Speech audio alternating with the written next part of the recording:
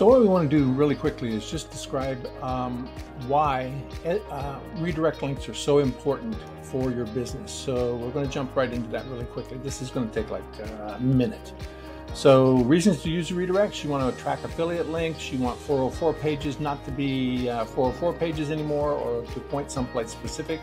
You want short aliases for long URLs, you want meaningful persistent aliases for long or changing URLs, split testing, search engine optimization, permanent movement, and similar domain names. Now, we're not going to look at all those. We're just going to look at a quick link right now and two scenarios that are the most commonly used. So this is our dashboard panel for Simple Click Tracker, and you'll see that when you click on New Link, it's going to bring you to the Edit Link page, and it is a blank page here. All you do is input your title, your description if you want. You don't have to have the description. You put it a title. All of this is searchable. In fact, everything here is searchable, even the redirect URL and the destination URL. All of these things are searchable. So you would put in your title, your description, you choose a group if you want a group. You have a domain that you've already set up or you've installed this on, so that would be the domain that shows up here. And then you have the redirect shortcode. So in this case, I'm going to go to CNN at this link, which is http://cnn.com. And all I have to do here is just type in CNN. This can be anything that you want it to be, but you can only use it once. It has to be unique. So if you use CNN here and you came back and tried to use CNN here for another link, you couldn't do that. You have to change it here if you want it to be to go somewhere else. And that's the beauty of this. So scenario one is I want people to visit page A to be redirected to page B. I just showed you that with the CNN link. For example, here is nams.ws/SCT, which will take people to our sales page, which is on mynams.com/SCT live. So essentially what you're looking at is moving from one page to the next page automatically. And you have a shorter link going to a longer link or a page that you can always change. Now, if I change the sales page here on page B and wanted to SCT, this nams.ws/SCT to go someplace else, I would just change this back to the link here. So this would stay the same, and then we would repoint to something else here. So you can always change the back end. And the benefit to that is huge because you can put this short link in all of your documentation. You can put it in if you're writing books, you can put them in books, and you can always change out the back link so that you always have a live link that this one will point to. It will never go dead because you can always change the back end. That's scenario one. Scenario two is affiliate product tracking. So, for example, here's nams.ws/BC stack. It points to this page, which is a long affiliate link, and you don't want to post long affiliate links like this for one reason. People can grab your affiliate link and change it to theirs. But you also have a link here that you can use that is less cumbersome, right? So it's going to point to this page, which this page automatically, because it is an affiliate tracking link, automatically handled by the affiliate system, drives to the sales page. So you're just, again, pointing to a second page which has some other actions happening behind the scenes. So this is a great way to protect your affiliate links and maintain affiliate links. And one of the things that we do is when we find a product that we like better than the original product, we change out the affiliate link here so that it points to a better affiliate products. For example, I have nams.ws/host. Nams.ws/host always points to my favorite hosting company at that time. And it's always an affiliate link. So it can be A2, it can be Liquid Web, it can be HostGator, it could be whoever I wanted it to be. But it will always be nams.ws/host, and this is the affiliate link that we always change in the background, pointing to a new sales page. So that's an important concept for you to remember as well. The new link screen comes up. You see I give it a title. Let's say I'm going to go to Google today. All of this is searchable, right? I can choose a group, and this is, you can see we have a lot of groups here. You can have as many groups as you want. You can change out your groups so that you can merge your groups and all of that. So we'll get into the groups in a little bit, but you can choose your group or you can leave it blank, it doesn't matter. We're going to put in here Google, and I'm just going to call it Google Test because I think I have one for Google already. So I'm going to call this Google Test. It has to be unique. It just can't be in your database already. So if you put something that's already in your database, you're going to get a message up here when you click Save. It says path already in use. So we're going to do Google Test, and I'm going to go to google.com. Now, there's a lot of other stuff on this page, but right now, this is all you have to do to create a quick link, and just click Save and Close. And now in my list of quick links here, of redirects, I have Google Test. If I click this little eye right here, it's going to take me to that page to view it. And here's Google search, okay? That's how a quick link works. Let's look at the dashboard and see what you can do with the dashboard, how to navigate the dashboard, all of that. So quickly, we will look up here. You'll see which version of the software you have. The Simple Click Tracker Agency version is the one that I have. It is for multi-site. You may have the single site or you may have the free version. It'll tell you up here which of these that you have. The free version is very limited. The single site is limited to only being able to use this on one domain, and you may not have all of these tabs across the top if you have the free or the single site. But I'm just going to show you the entire thing here so that if you haven't upgraded, you see why you should. So this is the number of clicks here. You've got total clicks and unique clicks. Now total clicks means that sometimes people click on things twice from different IP addresses is what it is. Unique clicks are different IP addresses. Total clicks are the total clicks, even the multiples from the same IP address. That's what this description is. Now you'll notice here that along the traffic, you'll see along the traffic that you sometimes get a blip in your traffic and you would wonder what that is. In cases like this was a bot that somehow we got more clicks from the same IP addresses than we were supposed to. So when I started investigating this one, I discovered that it was a social media poster that we were using with the link that was actually hitting the same domain many times. And so we knew that we had an issue with that social media poster. That was an indicator for us that there was an issue going on. If there's a bot that is somebody hitting you over and over and over again, it'll show up here as total clicks, and it's something that you can do something about. You can block that IP address.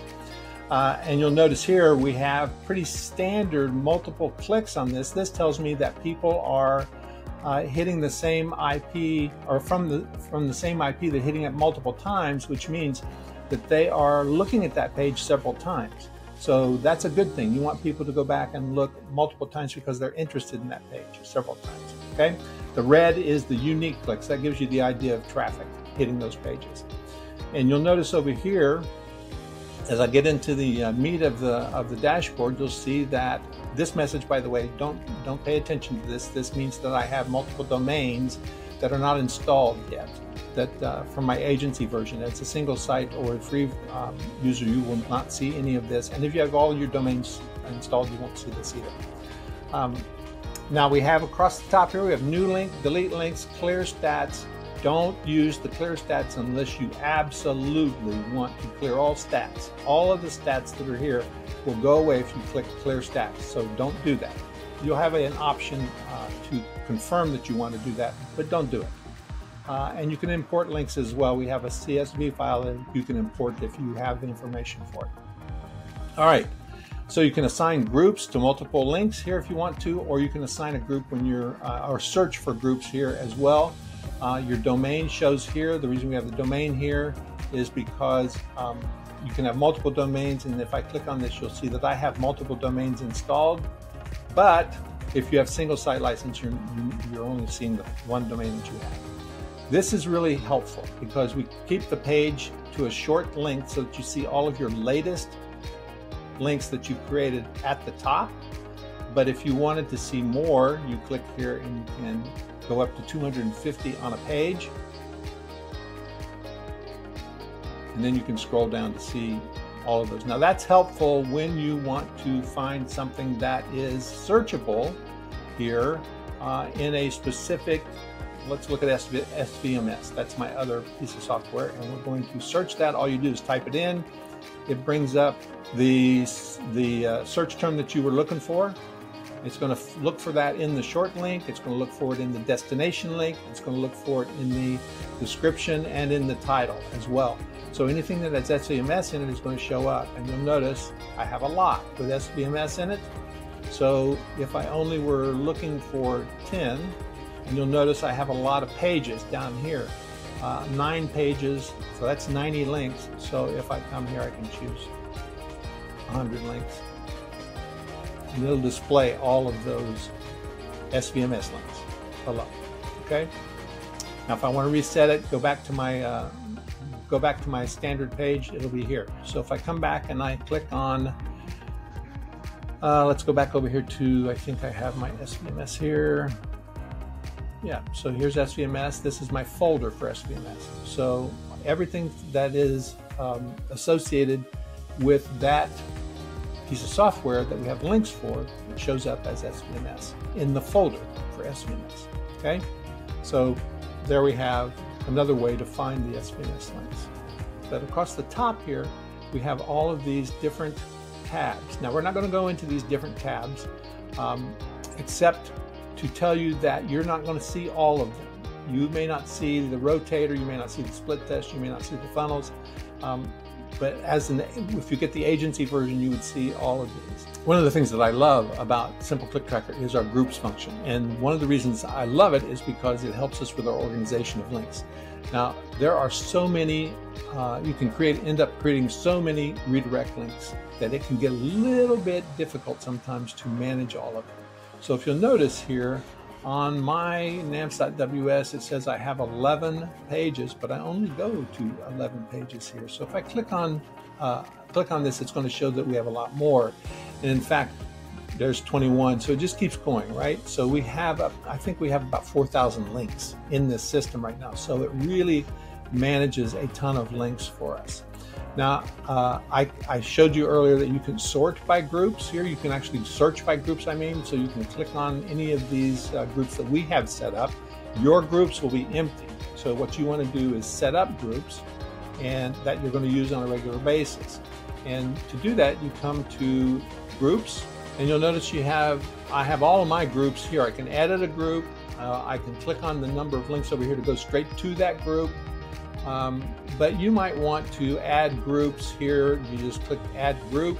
You have a blog, and you have 4 different elements on your blog that you really focus on. And we'll take ours as an example. We have 4 areas that we specialize in: list building, email marketing, affiliate marketing, and doing or productivity. So I could create here a new group that was list building. Probably have this already, and then I would click save. That's all there is to it. I could have one for each of 4 of those, and for all of my blog posts that fell into those categories, then I could actually organize all of my links to the blog post, or anything about the blog post, or any links in the blog post that fit that category. One of the reasons that that's really interesting is if you are an author or want to be an author someday, all you do is go to your groups. If you're a blogger, go to your groups. This is just a hypothetical way that you could use this, and you would go to, see, I have blog posts as well. You could go to, where is, did I have this building? I think what we have is lead magnets. So if I were writing about that topic and I wanted to create a book quickly, I could go to that, click that group. See, that goes over here to 43. So I could click this group, see all the links that I have in that group, and start clicking on those links to pull out all the content from those blog posts that were associated with that link. So grouping is really open. I mean, it's a blank slate. You can create the kind of groups that you want to create in your system. Now, I encourage you to think this through. We started this, you'll notice we're on version 6.9.8. This has been we've been using this tool for a long time and have made a ton of changes to this tool. And it continues to grow and continues to get better and more useful and all of that. But groups, when we started, we were pretty willy-nilly with the groups that we set up. So we can merge those groups now, but that is part of the group system. When you go into editing the groups, you can merge them as well. So all right, so the other thing where you can come to groups is when you go to a new link or even edit a link, and you edit by clicking the link here, you'll notice you can select a group here on the new link page, or you can add a new group here, and you just drop it down and add it quickly there, and you just click save. So that's another way to get new groups into your system, okay? So if I come back over here, I want to show you one more thing about the groups that's so important. Okay, so what we're looking at here is the dashboard again. If I come over here and I wanted to select this one, and this one, and this one, and this one, and this one, and this one, and I could come in and I could assign those to any group that I wanted here. So if I click on those, they would automatically be assigned to any of these groups. Now I'm not going to do that, but you would see I could actually select all of those. If I wanted to, let's put BC Stack in here. So I've got 3 links with BC Stack, right? If I wanted to select all of those, I could now add those to a group that I wanted to add here as for, let's say, affiliate links or products or whatever I wanted. I could add just those 3, all right? That's how groups are going to work and help you organize your links. So you're looking at the MyNAMS Facebook page. This is where we put a lot of information, a lot of educational information. We share a lot of content, all of that. But what I want to show you is the way that Simple Tracker helps you create files, or helps you create sharing tools that are clickable on the image in your Facebook, LinkedIn, Pinterest, Twitter, all of these areas. So this is how this works. So you'll see here, this is my basically it's my post about my new book that I had, which was Definitive Guide to Long-Term Income from Weekend Workshops. Now you'll notice here I've got some text at the top. That's what I wrote it for the post. But you also notice I have a headline here. To get started today, I have this image, and you'll notice that the hand goes into a little clickable hand here as well. So if I click that, just that image, if I click that image, it takes me to the sales page for the book, which is on Amazon. And it shows it here on Amazon, straight on the sales page for sales. Okay, so how did I make that happen, right? So it's really easy with Simple Click Tracker. So I'm going to search for the book. I know the book, short code here is WW Weekend Workshop book. Okay, so I've got several promotion codes that I've used. I've just copied all of these, and this is the copy element right here. You just copy, click that, and it's going to duplicate whichever one you want, and you change each one of them as you go. So you'll notice this has 898 clicks, 3 today, 19 over the last week, and then it gives me all of the clicks over here. So here's my link. I'm going to click this to edit it. I click the link itself to edit the link. The description, I guess that's the title specifically, is to edit it. All right, so now I've got it in my group, Book and Summit Promotion, and here's my short code. Here's my Amazon link that I inputted as the destination URL. That's the destination URL. The redirect was www.book, as I said. Okay, so we'll go into UTM training later if that's something you're interested in, but here is metadata for social media. Now when I click that, it opens up, and you can hide it and you can reveal it here. So when I add this, all I do is add a headline, and then I add a description that will be on Facebook as well. If I just post this by itself, it's a description that will show up in the text. And then I add the image. You can add any size image you want here, but we recommend 1200 by 630, which is the best results for a Facebook ad post. And so we upload the image, just click here, grab the image that we want. Yeah, here it is. So I would grab any of these that I wanted to use. These are promotionals, and then click insert when I grabbed one of those. I'm not going to change it so you can see what it is. So it's just straight into my WordPress in my uploads, and it is the image itself, and here's the image name. So it's very easy to do that. You can add that image, then click on it, insert it, there it is. Okay, so now what I do after that is come to, let's go backwards here and grab that book link. So it will auto-populate. First time you put it on Facebook, it'll auto-populate with all of that metadata. But if you want to make sure that it is working exactly the way you want it to work, then you click on what's called the Facebook debugger. Now I've got that on my my browser bar up here because I use it all the time. And it brings up this Facebook link debugger.